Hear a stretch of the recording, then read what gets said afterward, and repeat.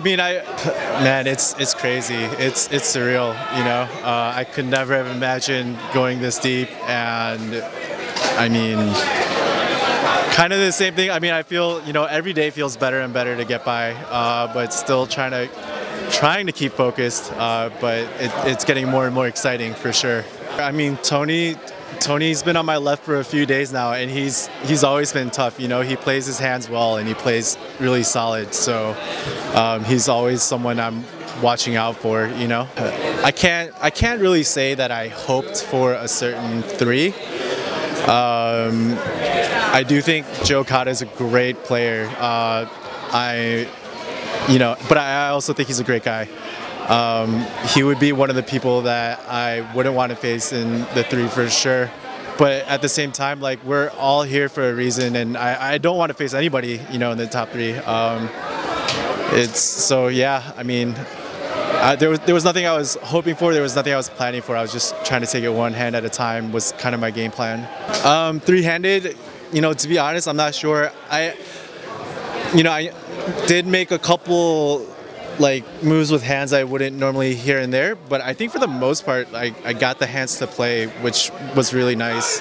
I think if you look at my tournaments, I've never gone past fifth place, so I don't know that short-handed is my strength or anything, but yeah, I mean, I felt comfortable today, and hopefully I'll feel comfortable tomorrow. It seems surreal. But I mean, you have to come to, you have to stay in the moment, and you have to be focused. Like, one mistake can cost you the tournament and millions of dollars. So it feels surreal, but it's also important to stay focused. And my team, Pierre Calamusa, Brandon Caputo, they're really helping me to be properly prepared, and then I come in and I execute, and I think the results speak for themselves. I mean, honored just to be his friend, just to be here, to have been on this long journey with him. It's been a long time, and y'all know there's been a lot of ups and downs, but we were winning coming into this. We were winning just the person he is, the person he's become. So it was written in the stars. I think I play my best when I'm in an environment where I'm comfortable, and these guys were all great people. I consider them close friends, even though I haven't known them very long.